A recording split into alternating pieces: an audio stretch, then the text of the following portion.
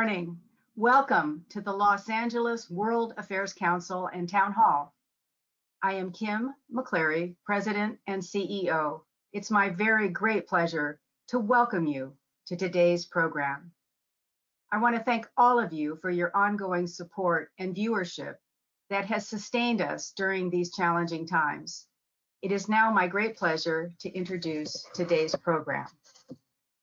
Protest and repression around the globe, a roundtable discussion on Hong Kong, Thailand, Russia, and Belarus.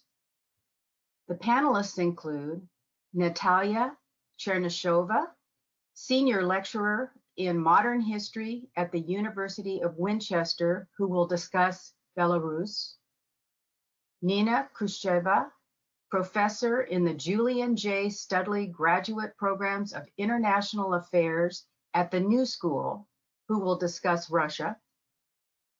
Claudio Sopranzetti, Assistant Professor in Anthropology at Central European University, who will discuss Thailand. Jeffrey Wasserstrom, Chancellor's Professor of History, UC Irvine, who will discuss Hong Kong. The conversation will be led by Maria Repnikova, Assistant Professor in Global Communication at Georgia State University. I would also like to thank our event partners, the University of California Irvine Forum for the Academy and the Public, Venda Museum, Central European University Democracy Institute, Orange County World Affairs Council, and the Index on Censorship. Maria, we are so glad that you are able to moderate today's program for this very important discussion. I'd love to bring you on now with our terrific panelists and turn the program over to you. Good afternoon, everyone. Thank you so much for this introduction and for joining us for this really important event. It's a real pleasure to moderate this panel on protests and repression under authoritarian rule. In the past 2 years, we have witnessed a large-scale protest movements around the globe, including in countries that rarely see or allow for national-level demonstrations, including in Thailand, Belarus, Russia. And in some parts of the world, like Hong Kong and now also Myanmar, we see a reversal into more authoritarianism and protest movements trying to preclude this from happening and in favor of maintaining more autonomy. These protests often hit us by surprise. They energize and inspire us, but also at times disappoint us, as these movements don't always produce the anticipated outcomes of political change. Today, we have a group of distinguished panelists that you have already met, been introduced to, that will help us understand why and how protests materialize in repressive contexts and what kind of results they bring about. We're going to go in the order of the program, starting with Natalya and then moving to Nina, Claudio, and Jeff, and they will each introduce this topic in their respective context. We're going to discuss this in 3 ways. There are going to be 3 questions that I'll be posing to our panelists, starting with the what question, or why those protests actually materialize. What are those individuals, those groups protesting about? And then moving on to the how, the techniques, the distinctive and sometimes unique techniques that these groups deploy in these protest movements. And concluding with the so what. What does this matter? Do they actually bring about any change? And how do we think about change as a result of protests under autocracy? So we're going to start with the what question. What is happening? So that each one of our panelists will introduce their context, and we'll start with Natalya Chernyshova, who will talk about Belarus. Thank you so much. Maria, if I can interrupt, it looks like your webcam is not on. If you can go ahead and turn that on so we can see you, we'd appreciate it. Thank you. There you are. Right, well, thank you very much for this introduction, Maria and Kim, and to our hosts and organizers for putting this panel together, which is a really interesting idea.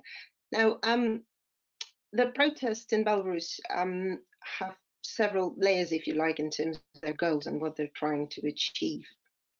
They are about removing, on a very primary level, about removing the country's authoritarian president, Lukashenko, and ending his 27-year-long grip on the country. it's about gaining meaningful electoral choice in a very basic sense. Lukashenko came to power in 1994 in Belarus' first and only democratic elections, and he has claimed to have won all elections ever since, despite allegations of fraud being present at every election. And so winning these 2020 elections in August would have given him the sixth term in power and another 5 years in post as president. But when the commission announced their official results of the vote, giving Lukashenko another sweeping victory, the country erupted in protest. And these protests were unprecedented. And the protesters who came out in those first days of the in the first days after the elections, they came out to register their outrage at the results which they considered blatant lies. The popularity of Lukashenko's main opponent in the presidential race, Svetlana Tikhanovskaya, had been so visible, so apparent, that they saw these results, which gave her just 10% of the vote, as offensive and implausible. One protester described these as a spit in the face.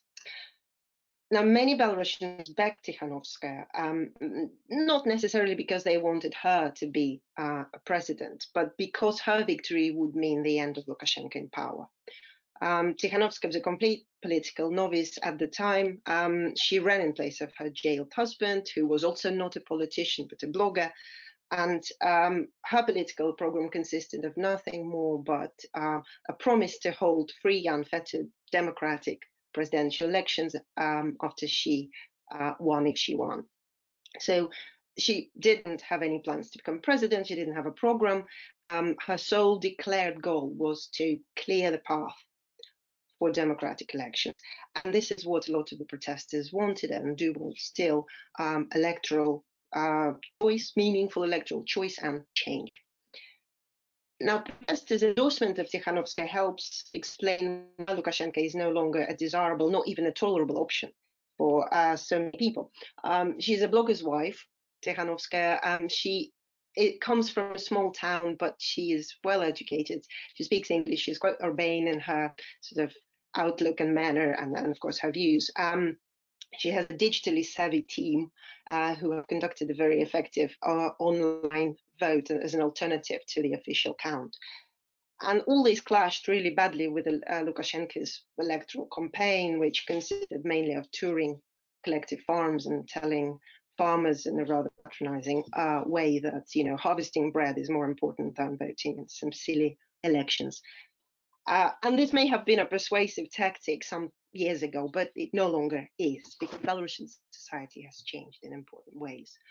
And Lukashenko's electoral campaign showed that he had not really got this in, and I don't believe he is capable of catching up. His statements and his kind of strategy is very much at odds with society, and as just one example of how the clash manifests itself is that Belarusian society is a highly digitally literate one, and Lukashenko really doesn't have a clue about such mysterious things as smartphones or online social media. His social media presence is virtually negligent.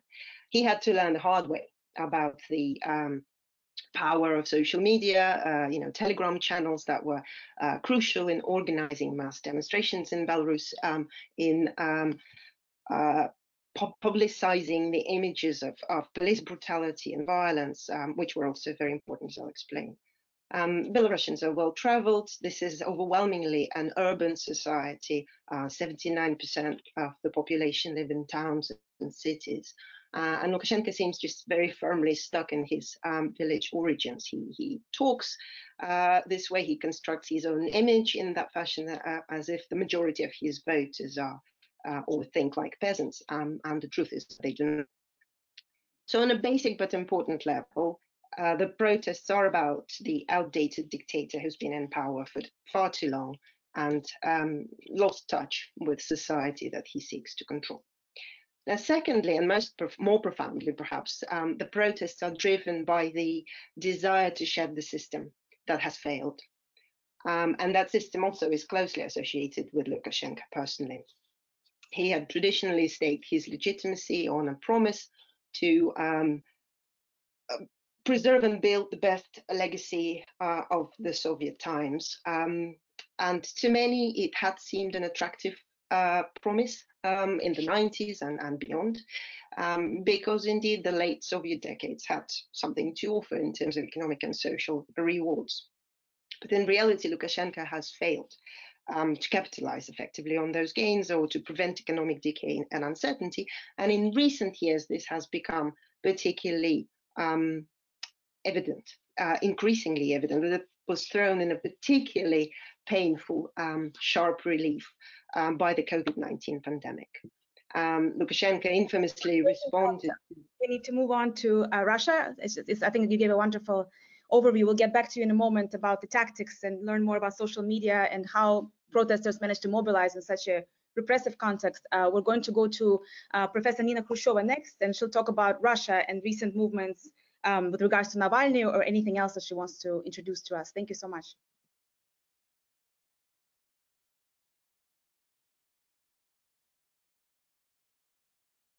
I think you're muted, Nina. You may need to unmute. Okay. Here we go. Thank you. Now I'm fine. Thank you very much. And I am actually going to follow up right on Belarusia because Svetlana Tikhanovskaya said it better than anybody. She said that Belarus has a revolution and Russia has protests. And I think that really encompasses it very, very well, because the protests in Russia are more than anything is about Putin fatigue. He has been around for 20 years. And Navalny, Alexei Navalny, the opposition leader, is a symbol of that, because basically Putin now, after 20 years, represents an ossified system. And that's what protests are aiming at, sort of more political agility, freedom to choose, and kind of more room to maneuver in political terms. A little bit of context. So the protest activity increased since 2018 when Putin won or whatever, got elected or got the elections. I guess that's the better way of putting it. It was about 70%. I'm sure they rigged the elections a bit, but probably got 65% honest.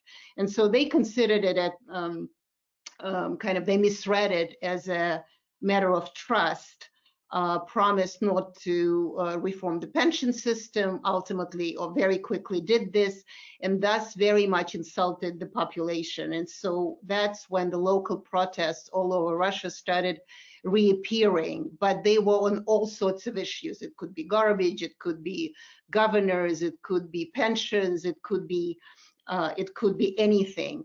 But what's also important is that Putin's disapproval went up about 34-35%, which is a lot of disapproval. I'm not talking about approval because in Russia approval doesn't matter that much. It's always going to be around 60 and up. So with Navalny, I think what's important is that when Navalny came back, he was poisoned in the summer, went to Germany to recuperate, was asked to return, not to return, returned in January. And then when the protests really went up in earnest, but what's important that unlike the protests from since 2018, it was just one subject. The subject was Putin is a thief, free Navalny, free Russia, that was really a big change. This were not, I mean, I know in a lot of Western press it says they were the largest protests. They were not the largest protests, but they were probably the most organized in a sense. It was one subject. So it's all about the Putin fatigue. So in some ways, Navalny did represent a Russian hero type. So, in America, we have Captain America. So he's sort of a Captain Russia who returned to Russia to be a hero. And that's what people kind of went to witness, to celebrate. For many, it was a pastime, but we'll talk about it later. But generally, I think it's important to note that Navalny is not a unifying figure, and that's why those protests go up and down, precisely because he is a symbol of being against the Putin system, but it's really the protest. A lot of it is not in a support of his own political potential. So I guess I'll just stop at that. Thank you so much, Nina. We're now moving to a completely different context, to Thailand, and I invite Claudio to give some remarks about why the protests have erupted, in particular the protests challenging the monarchy, which has been really caught us all by surprise. So we look forward to hearing your thoughts. Thank you. Yeah, thank you very much. I mean, it kind of caught also many of us observers by surprise in a way, or not by surprise, but at least with a sense of awe, actually, of the defiance of fear that a kind of new generation of protesters are bringing to this. Now, just to build a little bit on what Natalya and Nina were talking about, I mean, here is a slightly different context, in the sense that it's a context in which you don't have really a leader of the opposition. So it's in no way we can understand this protest as being like an opposite side that recognizing a man or a woman as a symbol for them. These are protests that emerged in early or mid to 2020 out of initially a constitutional reform. So Thailand had a coup in 2014 when the military took power. This is very common in Thailand. It's happened 17 times since 1932. So it's not, you know, we're used to coup. But they came in, and what they did this time slightly different is that they passed a new constitution, which coup always do, but they kind of built a constitution in which the parliament was tilted to be in their favor, regardless of the election of following election results. So you have basically half of the parliament is appointed and half of the parliament was voted. So the military will continue to win election regardless kind of popular support. And so the protest developed initially as a way to reform this constitution, to ask for constitutional change, and then very quickly transform into a much larger challenge to the power of the monarchy in Thailand. A challenge that it's not uncommon if you're used to be among activists in Thailand, that you could hear, you know, in living room and late night discussion, but not a challenge you heard in main squares, not a challenge you heard on national television or on newspapers. And so in some sense, what happened is that a long history of protests for democratization in Thailand, which have happened over and over again over the course of the last 50 and 60 years, have really taken at the monarchy as the core of their demand. A reform of the monarchy, economic power, political power, role in the country, everyday practices, mode of life, and so on and so forth. And what has happened since, which I think happened in all of the cases that we're looking at, is that those kind of mass protests operate as magnet. So they kind of attract all sorts of demand and all sorts of popular activities around them. So the LGBT community, the educational reform questions, question about economic transformation, decentralization, kind of added one onto the other. And so in some ways, I think they became, and that why people at risk of their life are coming into the street, is that they became a sort of array of what is imaginable, not necessarily what is possible to obtain, but what is possible to imagine as an alternative future for Thailand. It's really what is going on in the streets, I think, now.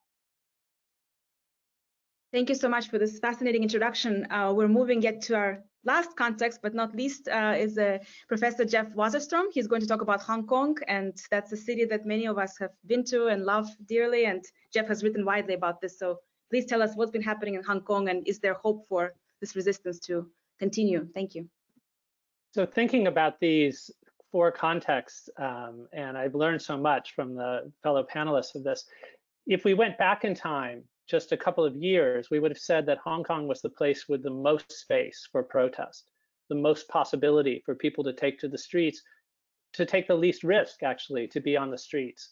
So it's really dramatic that here in 2021, Hong Kong has become a place where taking to the streets is incredibly risky, where the government hasn't been giving permission, legal permission for protests. So just kind of spinning back, and also this idea of surprise. In 2019, there were protests, and there were protests every year going up to that from 2014 quite regularly. And the protests were about different specific issues, but all of them to some extent were about trying to hold the line against what was called in Hong Kong sometimes mainlandization, efforts to make Hong Kong, to remake Hong Kong more like the cities across the border from it on the mainland, in what the Chinese Communist Party now wants to envision as a greater Bay Area, a kind of place like the American Bay Area, where you know that Oakland and San Francisco are different and Silicon Valley are different places, but you're not keenly aware of moving from one to the other. Until recently, you were keenly aware when you got to Hong Kong of all kinds of ways that things were different. There were legal protests. Every year on the anniversary of the June 4th massacre of 1989, there was a big vigil in Hong Kong, and there wasn't in any mainland city.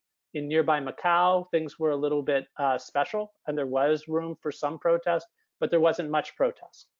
And so there have been moves by the Hong Kong local government that are in league with the chief executive, who is in a sense handpicked through procedures in a way that has to be somebody who will go along with much that goes from Beijing, but also increasingly with direct moves from Beijing. There have been efforts to minimize the kind of differences between political and civil life in Hong Kong. And this has taken there have been various steps to minimize the difference, which is a different system of rule of law. There's never been democracy in Hong Kong, but there were more democratic forms. There was more space for public debate in Hong Kong. And the protests have been whenever that seems to be eroding or chipped away at. And people in 2019 took to the streets feeling it was a kind of last-ditch effort to protect the difference rule of law, the different kind of degree of democracy. And the protests were the biggest the city had ever seen. In some ways, some of the biggest the world has ever seen, if we think of percentage of a population on the streets. In the largest protests in 2019, estimates were of 1 million to 2 million people on the streets of a territory of 7.5 million. And that's just incredible proportion-wise. The movement was never completely unified, but it was unified around the theme, which often unifies protests around the world, including in this country, which was protest against the means being used to stop protests.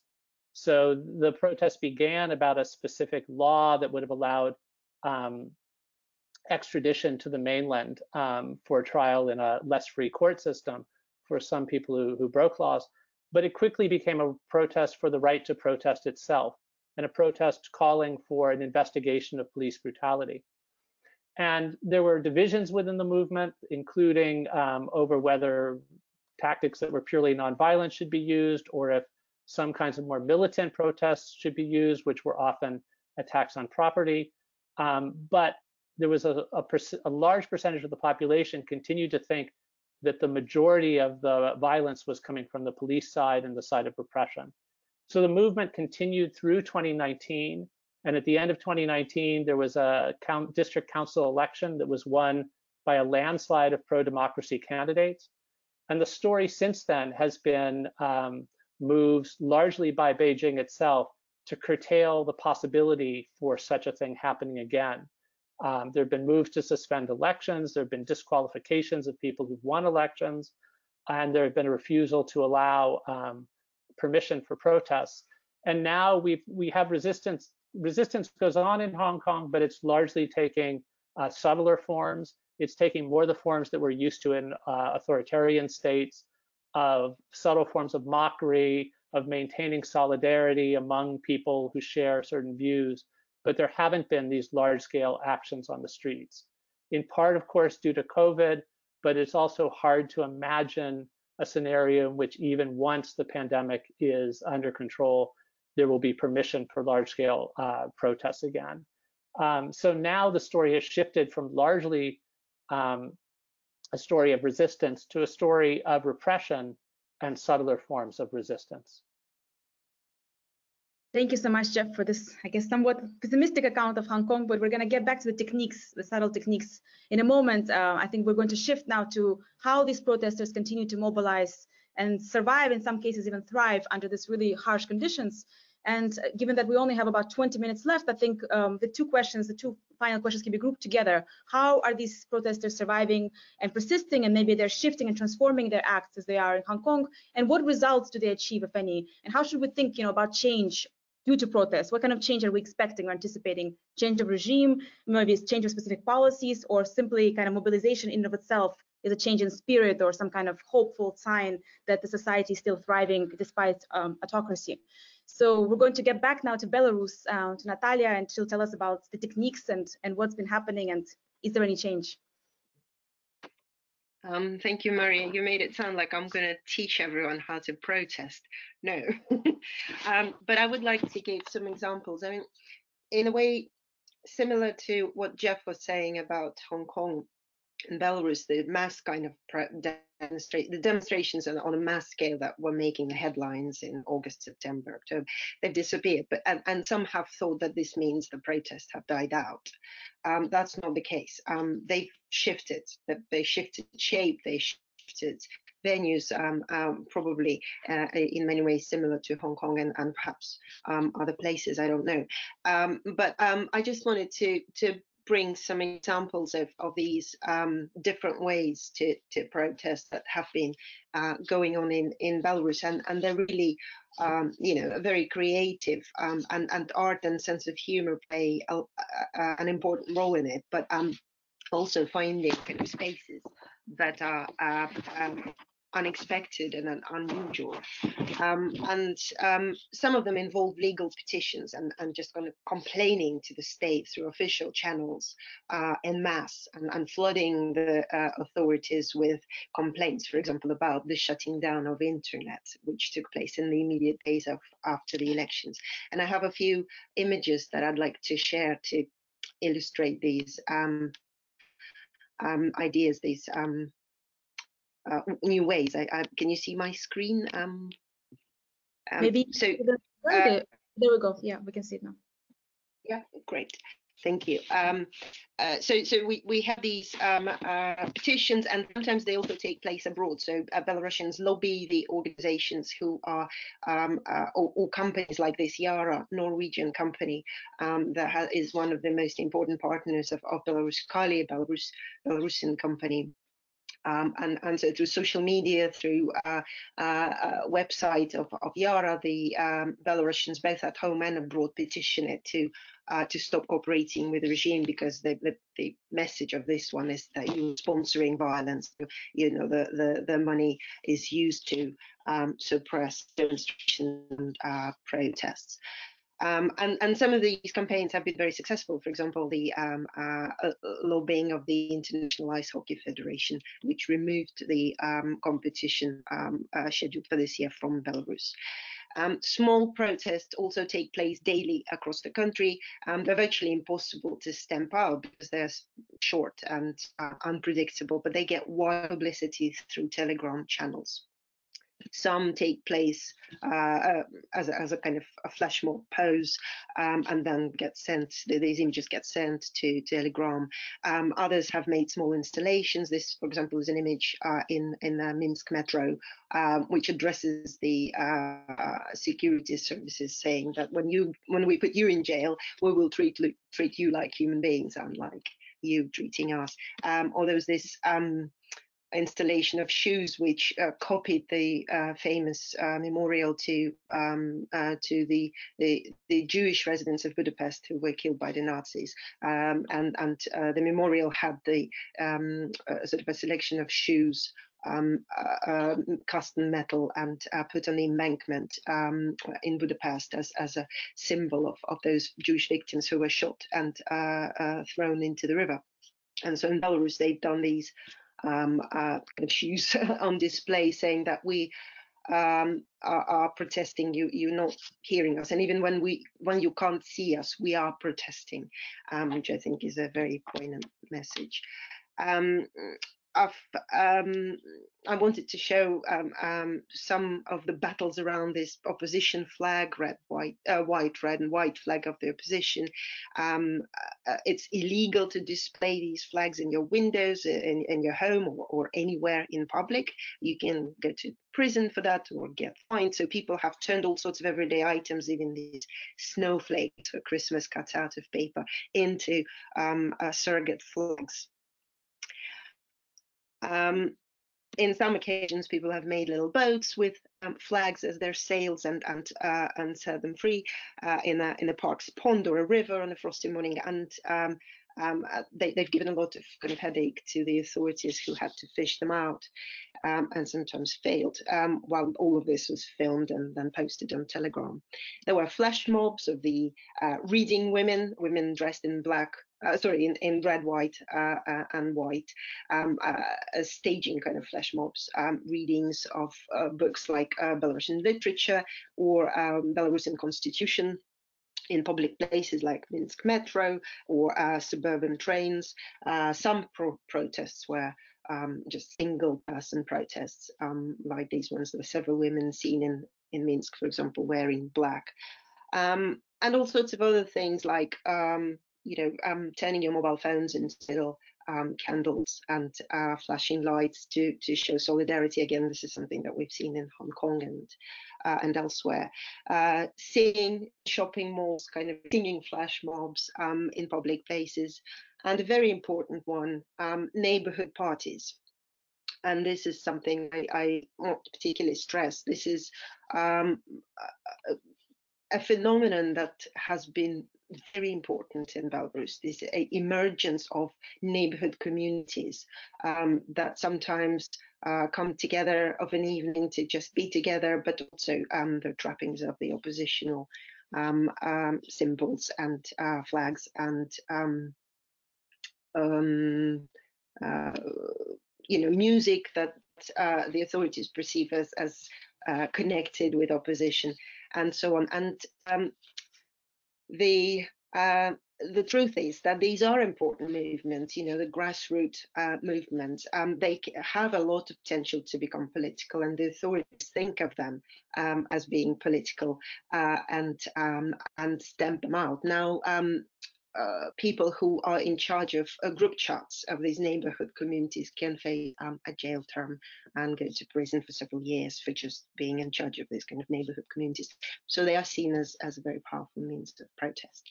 I think I'll step up now and we'll move forward to Russia and see if we have any similarities there. And I'll welcome Nina to tell us a bit about the techniques and results of the protests in Russia. Okay, well, I don't have that much detail. I just speak about a few things.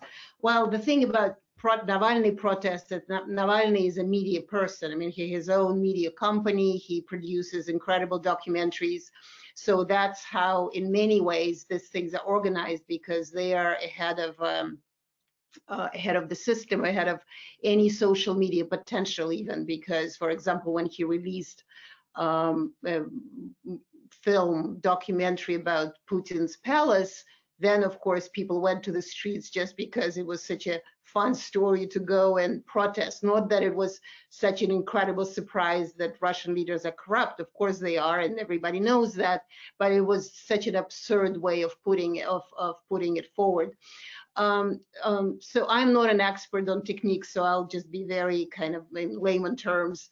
For example, I think, and Jeff will correct me probably, something that has never happened before, because when you go to protest before, you could easily communicate on social media and post pictures. You can't do it anymore. It sort of seems like a Hong Kong technique that I think started in Belarus in the summer and then got to Russia. For example, in the summer, during the protests right now, you couldn't post anything. So you will find out what's happening, and things are happening because the more protests happen, the more city is closed completely. It's basically the whole center is shut out. So you cannot go to places where you're supposed to be going to protest at the beginning. So the Telegram channels telling you what to do. So Telegram, and I think in Belarus too, it became completely indispensable. I have an American phone, so my phone was jammed immediately because it goes through satellite. So what I was, when I needed to find out where to go, I was finding out from wire services, because wire services report immediately. So this is one of the techniques you can use. You can actually go to RBK, the Russian wire service, or even Reuters on AP, and find out. But I think so. If we talk about the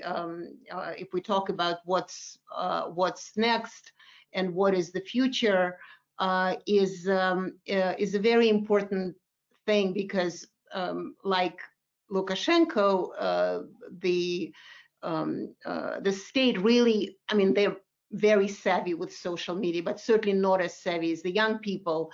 And so when I was kind of finally found out from Telegram, from the Telegram channel where to go, and I finally got to the protest site, and there was a young man who was being taken away from right where I was standing, and he said, "Can you post that for me? It's either Putin or jail." And so this is something that the future is, that these young people are not afraid. They may not know exactly what kind of future they want, but they're certainly ready to take responsibility for it, but also they're ready to try out all sorts of opportunities. And so the last thing I'm going to say is that I don't think Russia does enough protesting. I think Jeff said that in Hong Kong, they're really, you know, a lot of people per square meter. I think that if Russians were going out to protest in millions, even early on in 2012, when Putin returned to presidency, which they did not. I mean, they were mass, but not mass enough. I don't think the state would be treating Russians like it does right now, because it's, you know, when you have 750 people coming out, or even 7,000 people coming out, it's not the same as 7 million. And Moscow, just Moscow, is 13 million, if not more. Thank you so much, Nina, about this really interesting contrast also in terms of scale of protests. Do they matter? It sounds like you argue that they really do. So we'll move on to Claudio and your techniques, analysis of techniques and effects. Thank you. Yeah, I'll share my screen as well if I can. Let me know if you're seeing pictures, or if you're screening, or if you're seeing your faces. It's just very small. Maybe you can make them bigger. Right now it looks very. But we see a small size. It's okay. I'll do without image. That's fine. Okay, so two things just to kind of get us started on this conversation. I mean, the first one is that I think in Thailand, in order to understand techniques of protest, we need to kind of understand a little bit a legal framework in which protests happen. And what is specific about the Thai legal framework is the lèse majesté law, which is a law that punishes anybody who criticizes or talks about the monarchy with 3 to 15 years of jail for each accusation. So now this is obviously like a very specific legal framework in which to operate, which generates a lot of the, I think, incredible creativity that Thai activists have had in terms of understanding new technique. So what has happened just in the last year is that you have these three frameworks, basically, the lèse majesté law, the computer crime, and the sedition law being rolled out to go after mostly leaders of protest, but not exclusively. And so the initial move, let's say from last July, last summer, was to use popular culture reference as codes to talk about the monarchy mostly, and different kind of political processes. So some of the image that I wanted to show is that this started with a protest that was Harry Potter theme. And the reason to choose the Harry Potter theme was basically to talk about Voldemort, which would be the king in this case. So there's a lot of this kind of code using and using things like the three-finger salutes that you probably have seen in Thailand that is now coming up in Myanmar as well. And so for a while, there was this kind of using of both Western and Asian pop culture, Japanese manga, Hollywood movies as codes on which to talk about the monarchy. Now, from September, basically, after a student group came out with these 10 demands of reforming the monarchy and abolishing the lèse majesté law, that conversation has really broke open. And so people started to kind of shift away from this use of code and more on using kind of traditional mass protest. Now, obviously, social media, Telegram signals are central to organizing, but I would argue they haven't actually changed the nature of how protests are structured. They change the modality through which people get connected. Those mass protests were responded by repression both through the legal system and through actually police repression. And especially in October, we saw something that the Thai government learned from the Hong Kong government, from the Chinese government, which was this use of kind of tear gas spice water cannons. And the response of it, once again, was to start using umbrella and then giant inflatable ducks as resistance system. Now, the moment umbrella were started to use, it started to circulate among activists, and I'm sorry I can't show image, but maybe later we can do that. A lot of information, a lot of conversation with people in Hong Kong through Telegram groups about the modality of defending yourself physically in that kind of police confrontation.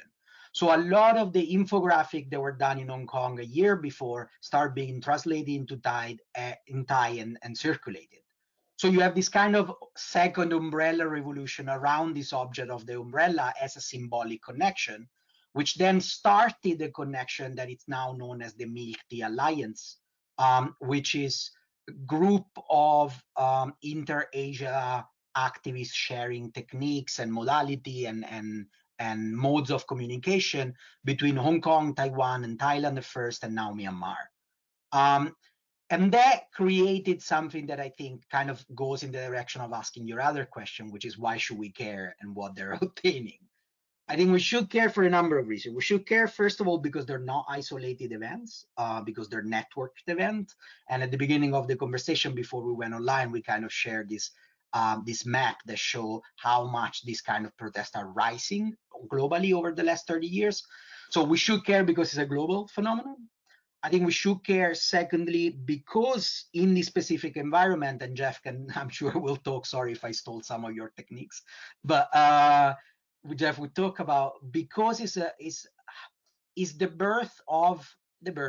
consolidation of a pan-Asian anti-authoritarian front, which does not necessarily look at Western democratic theory as a model, but rather really try to ask the question of what it means to develop an anti-authoritarianism, which is not representative Western democracy in a place like East Asia, which I think in many ways is one of the questions of the 21st century, and therefore we should care.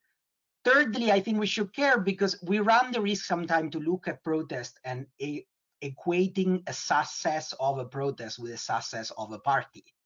And those are very different things. A party and a political movement in parliament operate through compromise. A protest operate, as I was saying before, by expanding the space of possible. And I think that's what they're doing. They're really expanding the way of possible. They understand that a lot of the things that they're asking for will not be obtained, but it's kind of this game by which you push a wave as far as possible, knowing that it will move back. But the more you have pushed it first, the less it's able to move back after. I think that's true in the US, that's true globally with what we're seeing with protests. It's about throwing the rock as far away from the status quo so that the conservative forces can push it back too much. Thank you, Claudio. That was a great summary, and I think it speaks to all protest movements, probably across different political systems. So finally, we have Jeff, last remarks before we enter the Q&A period. Thank you. Great. I just want to pick up on a couple of different things. One is that in Hong Kong, we've seen a move toward having to use coded forms of protest after a period of very overt. It used to be what was different from the mainland and Hong Kong was that on the mainland, you had to use coded things, like Winnie the Pooh to stand for Xi Jinping, but in Hong Kong itself, you could have a direct mocking of him. And so you've moved from being on the streets to more coded forms. But I think to kind of wrap up this, I want to bring up the way that we didn't have to, there wasn't so much of a question, why does it matter in 1989 when there were protests across both parts of Eurasia against authoritarianism. And it also was very normal then to think that you should have people who worked on Eastern and Central Europe in the same session as people that worked on China. And I think that we've lost that sense of that connectedness, but I think it's actually very useful to look back to that period. Hong Kong's protests were the biggest protests in the PRC, sustained urban protests since 1989. And the Communist Party was very aware of that. And they didn't want to have something like 1989 again after 1989, and they thought they'd come up with a strategy to keep from that. And a lot of their efforts to repress things have been inflected by the shadow of 1989. They've tried very hard to not have a massacre, to not have the kind of single galvanizing photograph, the way the Tank Man photograph was. And so I think some ways the world has, while paying a lot of attention to Hong Kong, hasn't been riveted, hasn't thought of it as the story to pay attention to the way that when Tiananmen was happening, it was thought there. So in that way, the Communist Party has been somewhat successful. Both the Tiananmen protests failed to achieve what they set out for. And in some ways, the Hong Kong protests did too. But we do think about Tiananmen as bequeathing to the world inspiring kinds of images. And the Hong Kong protests have, I think, in some ways succeeded more in having a ripple effect than Tiananmen did by adding techniques to the kind of global protest repertoire. The notion of flexible, not that they were the only place to do this, but a flexible protest, this idea of be like water, the Telegram channel things that Nina described. Hong Kong people were adapting and putting new spins on things from other places and coming up with their own ideas that have then traveled. And I think toggling between 1989 and the present is really useful. It's useful in a few different ways. It's useful in part because the Hong Kong protesters adapted things from Eastern and Central Europe. They adapted the human chain idea that was brought over from the Baltic way. They used Lenin walls, which were adapted from what had gone up in Prague in the early 1980s, but then they gave their own spin to it by using colored Post-it notes to decorate the walls. And this is then picked up in Myanmar. And there are ways in which I think the Hong Kong protests have failed, but they've been generative in a sense, inspiring that people are continuing to show resistance even as the odds get more and more stacked against them.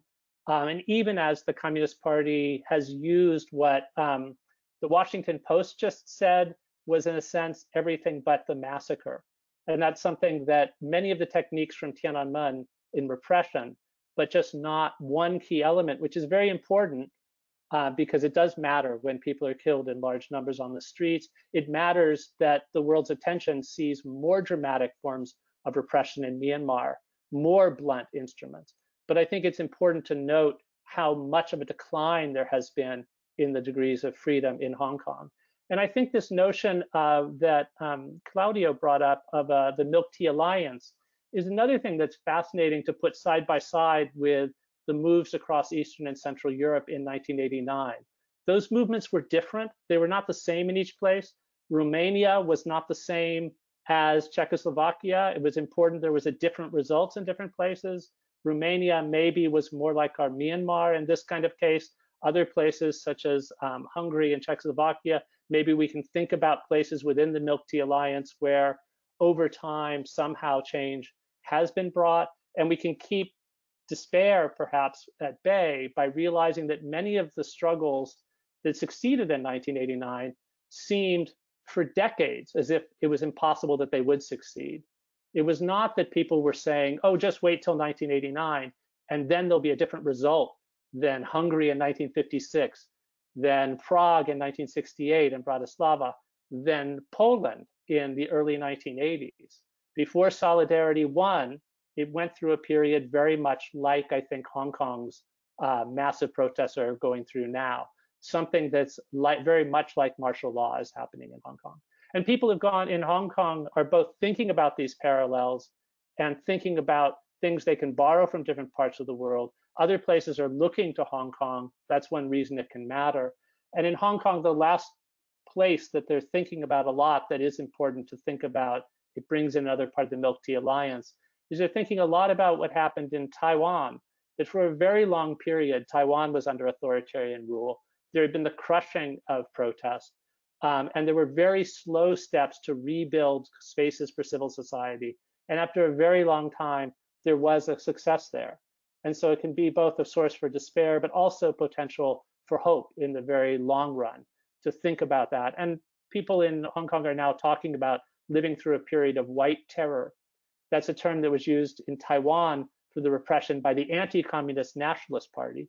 And now they're living through something that's repression by a communist party, but they're still calling it white terror rather than red terror, in part as a code to mock the Communist Party, to say, you think that these were the villains in the history of China, but look how much you're doing things that are like the villains in your own textbooks.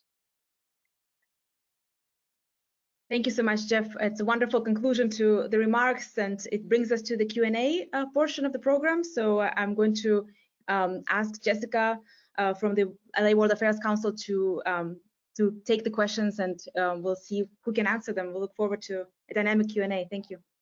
Great, thank you so much. And we have a lot of questions coming in, so if our answers can be a little bit shorter, that would be great, so we can get to as many as possible. I know a panel of academics makes that challenging sometimes. The first question is going to go to Jeff. The law of Hong Kong is unique, being a common law system preserved after the handover to China in 1997 within the civil law system of the People's Republic of China, under the principle of one country, two systems. Why is China cracking down on freedoms in Hong Kong? So I think it's great to have brought up the legal system, because I think there's in a sense been too much, it's a natural thing, I think, in the United States to focus on elections as the kind of be-all definer of democracy, that we've had our own problems with maintaining that. But one of the things that we've really realized in the United States recently is how crucially important a separation of powers, the checks and balances between different modes of society is. And in Hong Kong, one of the things that always was striking to me was that it wasn't democratic, but if the police arrested protesters, you didn't know how the courts would handle that, whether the courts would come on the side of the protesters, on the sides of the police.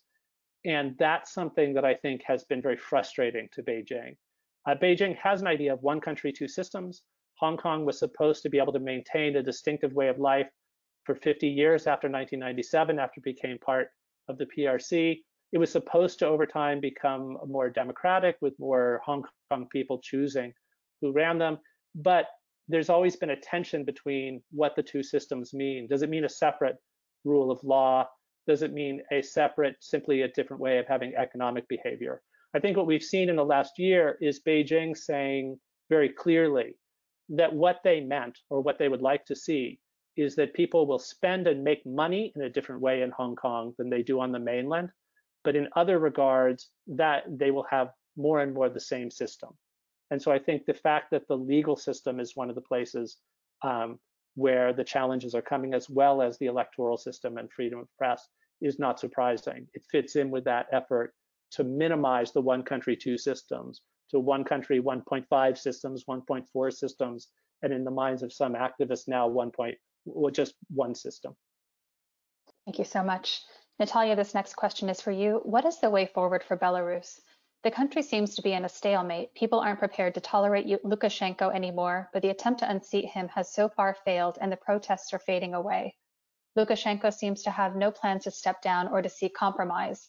What do you expect to happen in the near future? Well, thank you very much for this question. Revolutions are difficult to predict, but I don't think the protests have ground to a halt, as I hope I've tried to demonstrate. The point of no return has been reached, and I haven't had the chance to talk about it, but it's the violence that the state perpetrated, and this is a theme that has been mentioned in several of the panelist presentations. You know, the role of violence, or the absence of outrageous violence like a massacre. When Belarus, that violence has been perpetrated. It wasn't a massacre, but the level of police violence in August was so unprecedented, and for Belarus was so unacceptable in terms of certain, cultural and historic intolerance to that kind of behavior, that the point of no return has been reached. The protests continue, and it's impossible to go back to the status quo for the majority of the population, for for a large majority, as has been demonstrated by a number of polls and so on. Both the protesters and the authorities are now looking to spring because the next few months, possibly the next few weeks, will be crucial, because the opposition leaders have designated the 25th of March as a date almost for return or revival of street demonstrations. The authorities have also clearly got that date in sight and are worried about the renewal of public protests on the scale that nearly pushed them out. There's also another interesting development that has been happening and is reported by sociological research very latest. Now, for the past 4 months, the supporters of the regime have been defecting and have been changing sides and joining the protesters, which is, I think, a central part of the strategy by Tikhanovskaya's team. And so on. So we need to watch that space. And it's very difficult to imagine how Lukashenko can remain in power for long.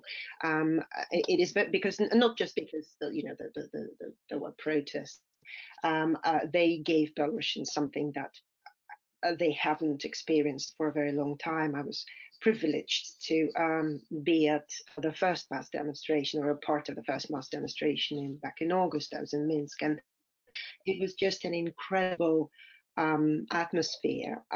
It was more like a celebration.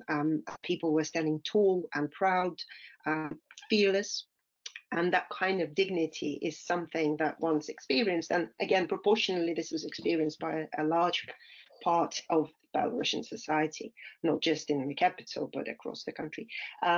That's very difficult to give up again. And I think in many ways, the protests have now been about fighting back for that dignity and wanting it back. And I just cannot imagine how this regime can keep ruling over a population that is basically unwilling to cooperate. Whether it's Italian strikes, protests, street demonstrations, and so on. It's unviable. Thank you so much. This next question, and I apologize if I mispronounce this, for Claudio. Sawasdee Claudio. Can you elaborate on the constitutional change in Thailand? Sure. I mean, the original demand, they're actually, constitutional reform are undergoing.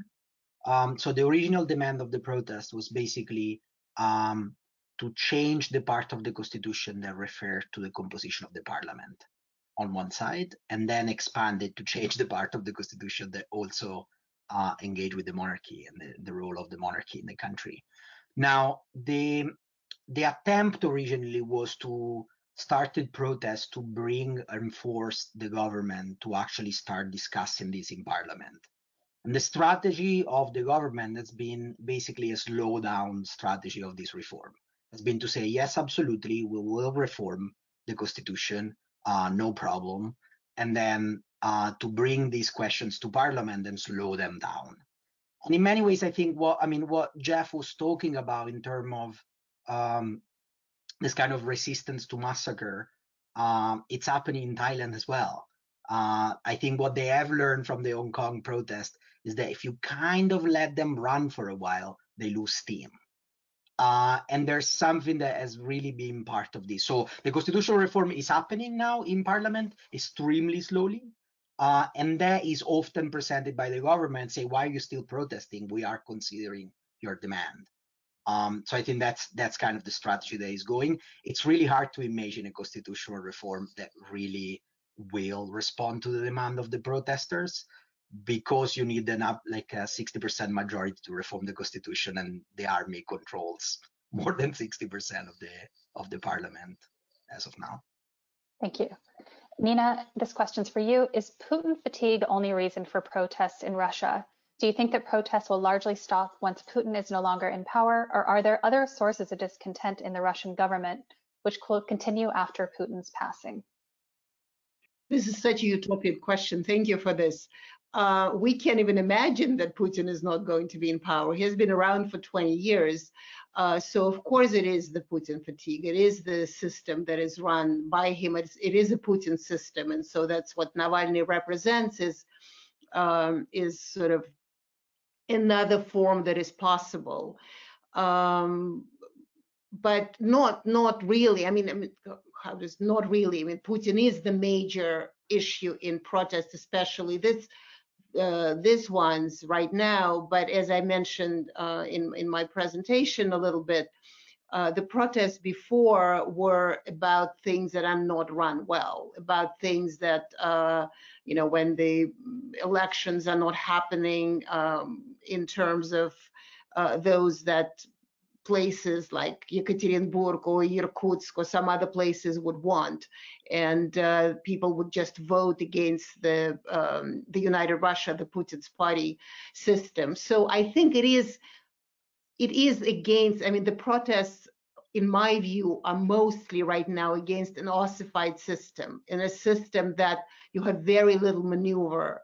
You either belong to the state apparatus, even in, you know, even contractual forms, but still, or you have to find some other ways of living or immigrate and find ways to exist without kind of being part of this political system, which is getting harder and harder. So I think we're in that state, we're in sort of the, you know, you're probably, most of you are very young, you don't remember, you can't remember how the end of the Soviet state was like when Brezhnev was in power for 20 years. And the system really was so dead inside that it just had no other place but collapse. And so it feels like the Putin system is exactly at that stage. And that's why the protests that are happening right now, nothing is allowed. You really cannot. I mean, the journalists are being arrested just for reporting on the protests, which really was the first thing ever happened. I mean, the first thing ever happened in recent history, I mean. So the state is pushing very, very hard against any potential opposition to it. And so in this sense, your question is interesting, is that it's not just against the Putin, it's against the Putin system that protests are happening. Thank you. And just as a follow-up to that, the West and Western media portrays Putin in a very specific way, but the understanding is that he is quite popular internally. So can you speak a little bit about the dichotomy between the internal views of Putin and then the way that the West portrays him?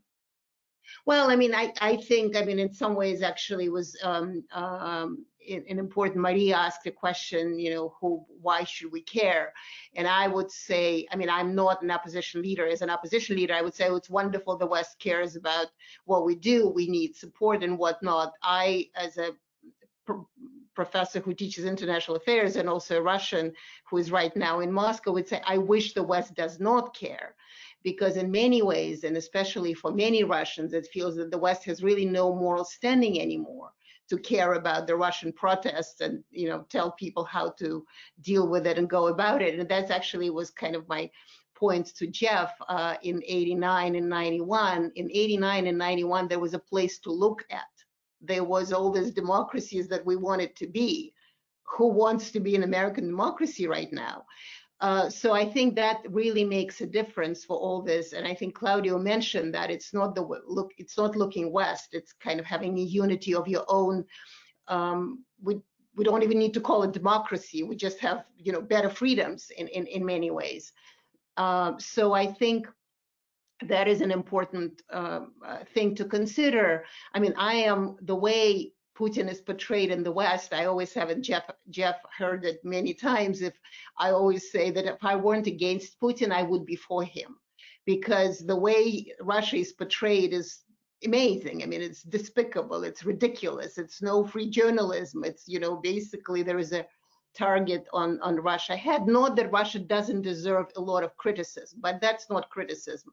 Right now it came out, FSB, you know, CIA, whatever, something, just came out and said, oh, you know, the Russians malign the Western vaccines. Like, great, look at you. You malign the Russian vaccine every single second of your time. So why is it okay for the Russians? It's not okay, but it's okay for the West.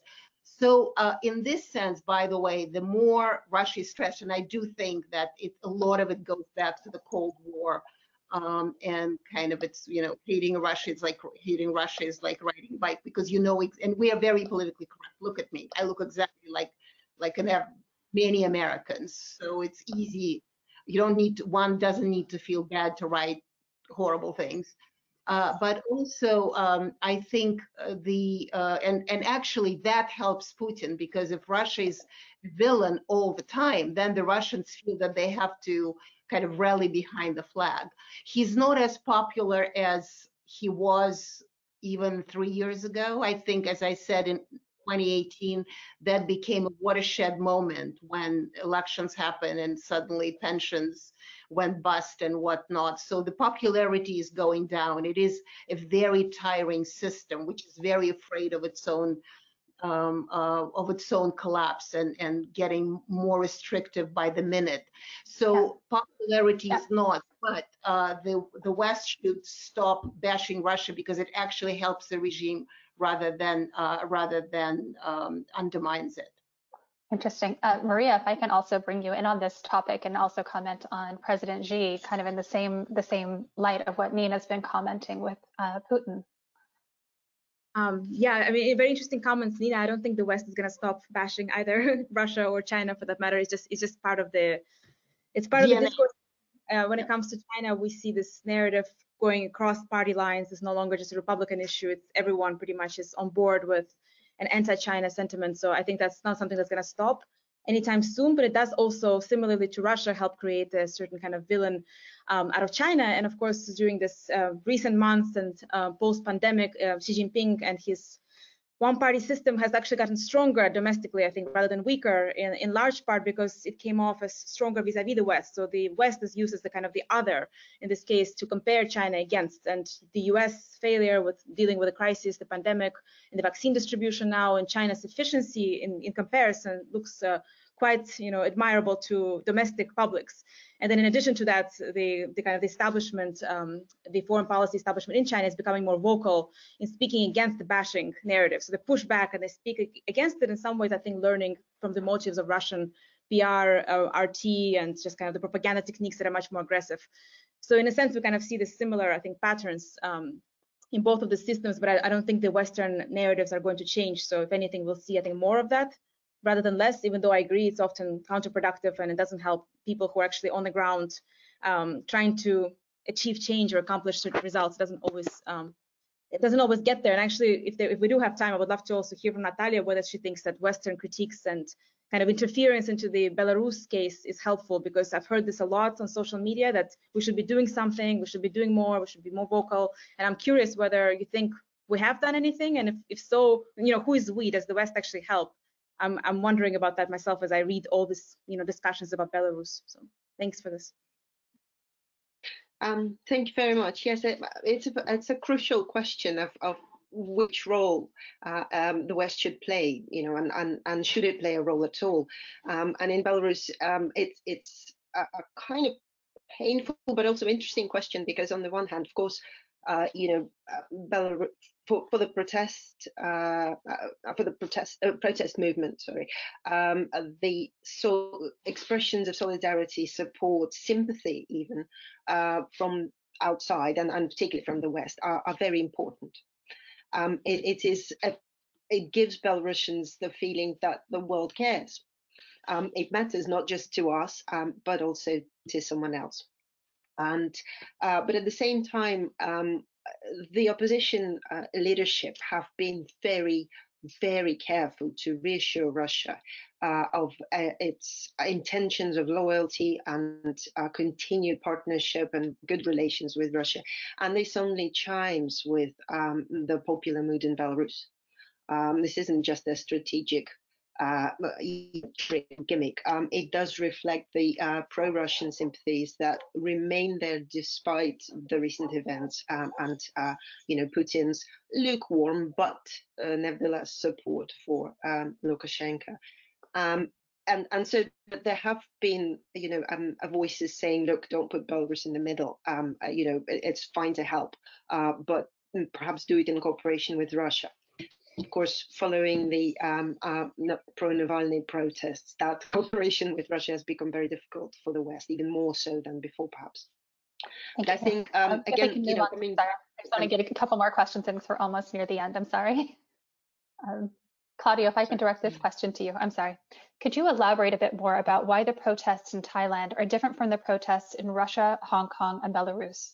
Do you anticipate the Thailand protests to become more severe in the immediate future? I mean, first of all, I'm not an expert on Russia and Belarus, so it's hard to do a comparison when you kind of know a part of the comparison. But I think, I mean, I think the point I was making there is that there's a sort of difference, I think, relation to parliamentarian forces and the idea of a government emerging, right? And that is like part of the history actually of this protest in Thailand, which don't start this year, but they are, you know, another phase of something that happened more clearly in 2010. And during that time, those protests really kind of, at least at the beginning, had a sort of hero in charge. He had someone that they wanted back in power, which was Thaksin at the moment. And I think what the protests have learned, and maybe that will happen in Russia and Belarus as well, is that kind of idea of the saving hero, this idea that Nina was referring to as this other Russian hero, ended up limiting the ability of the protest to do things, to think about possibility, to organize. And the repression that happened after the 2014 military coup really showed that having a protest with such clear structure of leadership was really unproductive and extremely dangerous, because by taking out a few leaders, you would destroy a mass movement.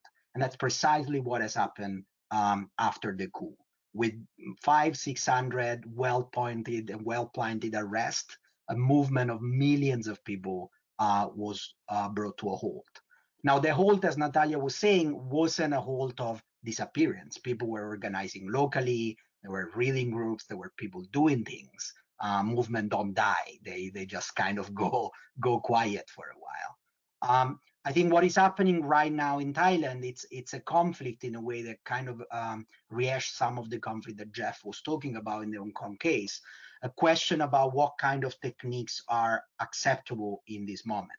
And there's a part of the movement who thinks that more frontal confrontation with the police and the army forces is actually fine. And a part of the movement that keep repeating that non-violence is absolutely central to the project.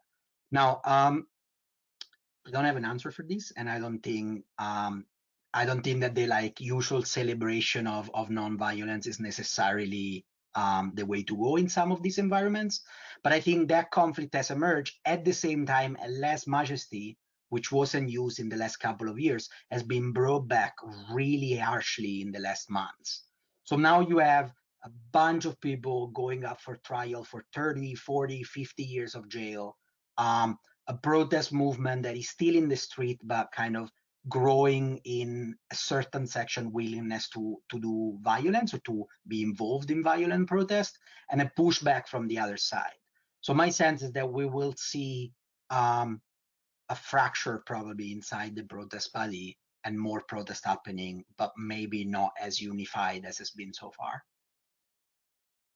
Thank you so much. I know we're near the end of the hour, so Maria, I'm going to turn this back over to you. Thank you to all of our panelists for a wonderful discussion. Thank you.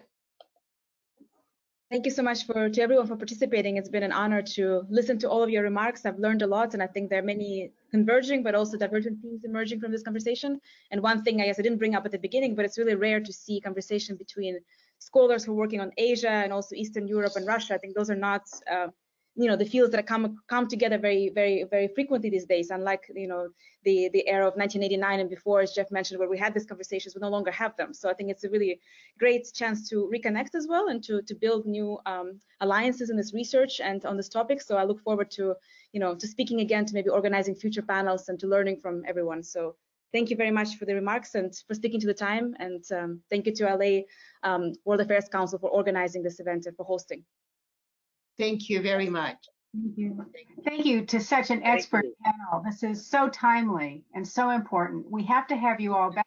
This is a continuing conversation, so thank you. And Maria, terrific job moderating today. Thank you so much. We appreciate all of your time and expertise, and we all learned so much today. Thank you.